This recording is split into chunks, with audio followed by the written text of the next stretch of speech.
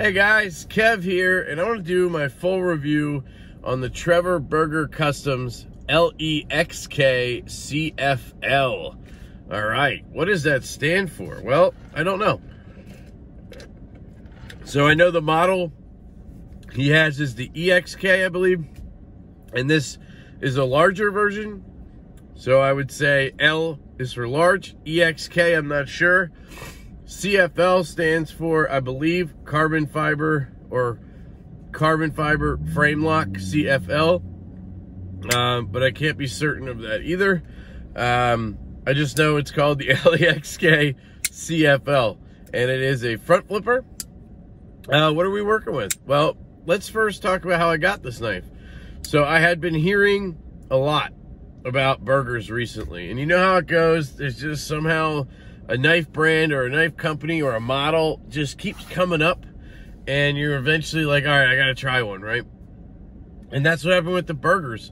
I kept hearing from a good buddy on Instagram, MB Wild, how great it was, and then the old man Bob Poncho on Instagram, that old bastard, sent me a video of his. He was holding his cane in one hand and he's flipping a Trevor burger on the other.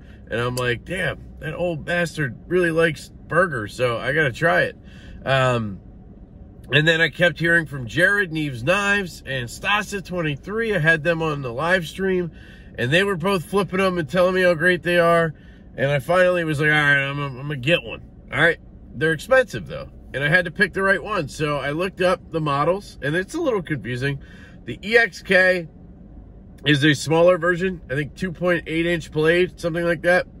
And then the LEXK is a larger 3.3-inch blade. Now he actually has the Atlas, which used to be his flipper model, but now he has an Atlas front flipper, which, as far as I can tell, is the same size as the LEXK, but it just looks a little different. I think it's a little thinner overall than this model, but it's still 3.4 inches or something on the blade. Very similar blade length. So anyway, those are the main models that I know of, at least the front flippers. And then there's all different kinds from there. There's like the regular base ones, there's the plus ones, there's the liner lock ones, which might be the plus line, is liner locks. Then there's the frame locks, the CFLs, and you get different inlays. So they have, this one's just like checkered carbon fiber. He's done mammoth bone. He's done Damasteel or Damascus inlay. Then there's like full carbon fiber show sides with frame lock. There's the full carbon fiber with liner lock. Just a lot of things going on here. There's Damasteel ones. There's M390 ones. And it seems like most recently he's going with LMAX, which I believe is just the steel right now that people are getting, because I see a lot of companies using it, like Riot and now Trevor Burger. So it's probably just the steel that's, you know, most widely available and maybe the best price right now. And I will say, to me, LMAX is basically equal to M390. Maybe doesn't have as good of edge retention, but it's pretty goddamn close. And I have to say, I think LMAX has better stain resistance, because I've been having a lot of M390 rust on me, and I haven't had it happen to any LMAX blades. So I don't know if that's coincidence or what. This here, to get into the knife, well, okay, so I bought it at African Custom Knives, ACK, AfricanCustomKnives.com. I paid $860 for this, I believe. And I will say their customer service seems to be atrocious. When I ordered this, their website said M390. Then I got it, and the COA said LMAX. I contacted Trevor Burger, Trevor Burger's awesome. He got back to me quickly, let me know it's going to be LMAX, because that's what the card said, and that's what he's using right now. So they had the wrong steel listed on the website. Is that a big deal? Well, I don't know. I would have been hesitant, because I probably would have preferred M390, even though I just said what I said.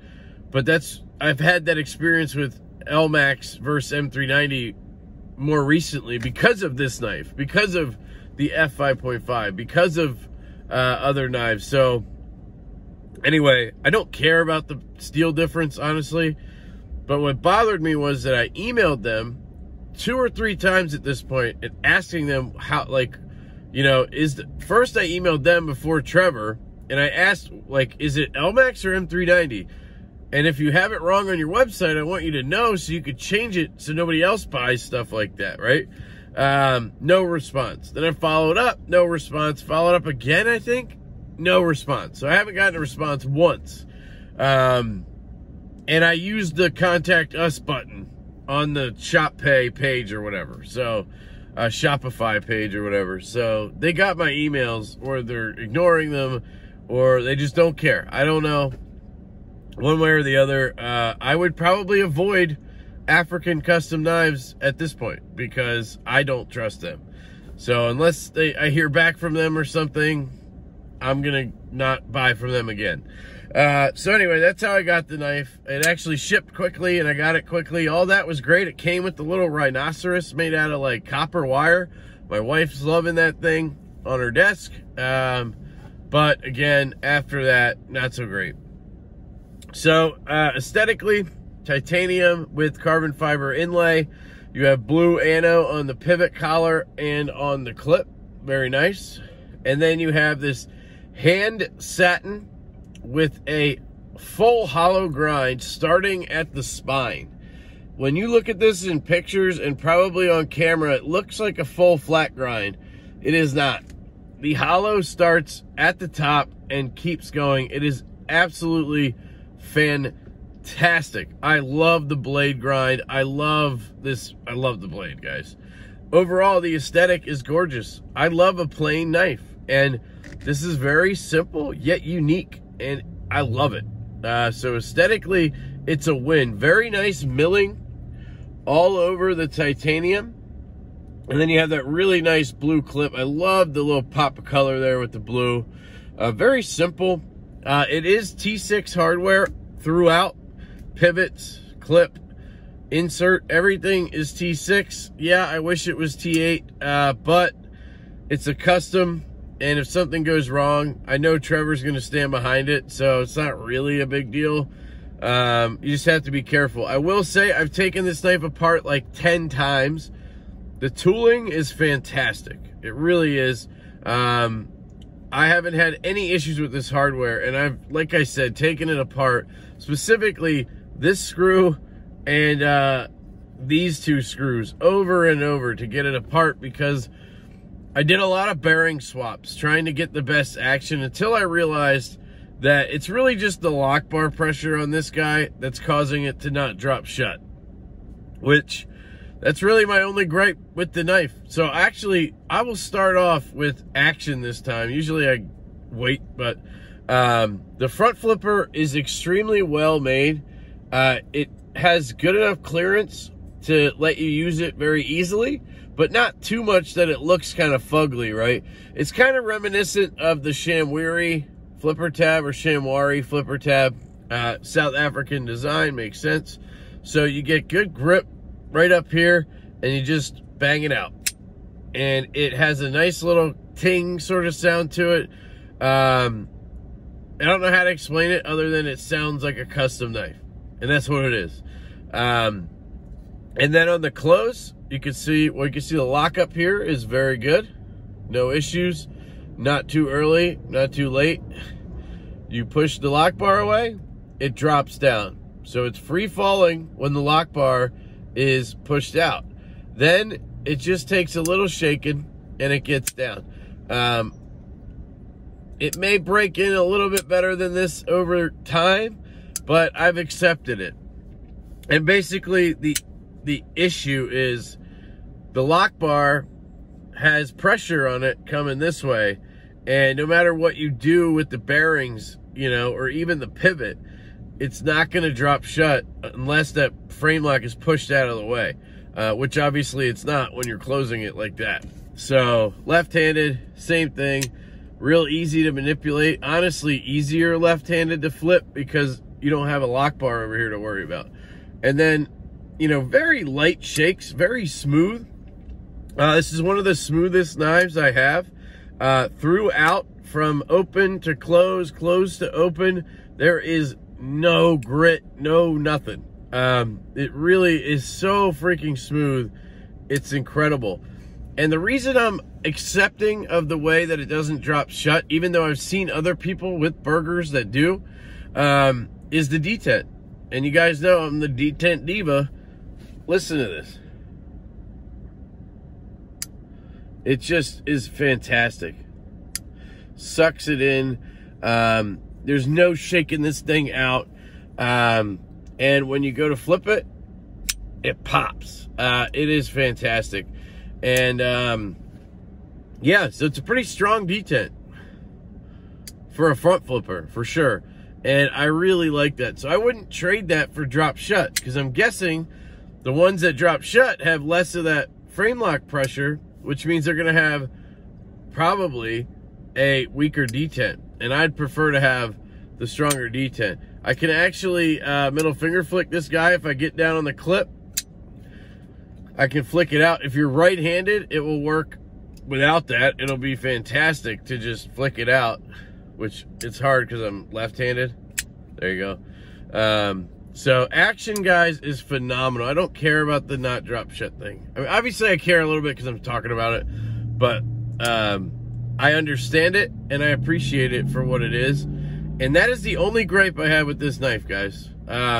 And if you even want to call it a gripe, because I like the fact that the detent is strong. Not strong, but, you know, good. So anyway, ergonomics. Man, this thing just fits like a glove into my hand. It is so comfortable. There's jimping right here, but that's more there for the front flipper type thing, I think. I guess you could hold it back here. It's not very, like, it's not very strong jimping or anything. It's pretty smooth. And then I usually hold it up here like this. Feels fantastic. There's no choil or anything, but I'm pretty close to the blade already. And then I have good control of that fantastic blade.